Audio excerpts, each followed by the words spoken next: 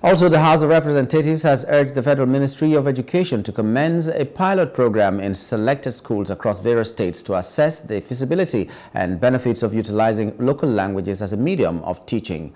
This directive is sequel to a motion entitled Promoting Local Languages as a Medium of Instruction in Primary and Junior Secondary Schools in Nigeria, raised during plenary by Honorable Paul.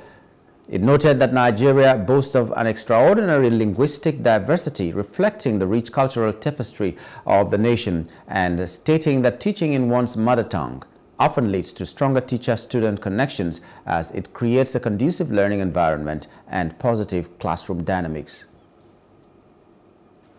Aware that the use of local language will lead to strengthening the teacher-student connectivity. Also aware that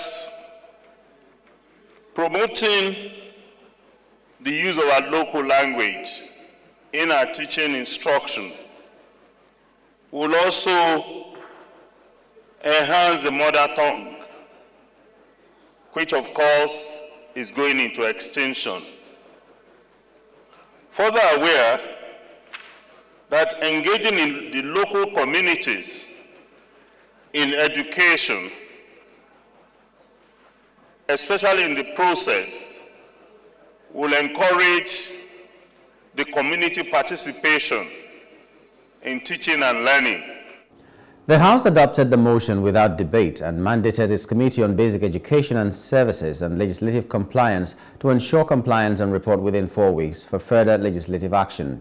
Also at plenary, the House passed for second reading a bill for an act to repeal the Ministry of Finance Incorporated Act 2004 and enact the Ministry of Finance Incorporated.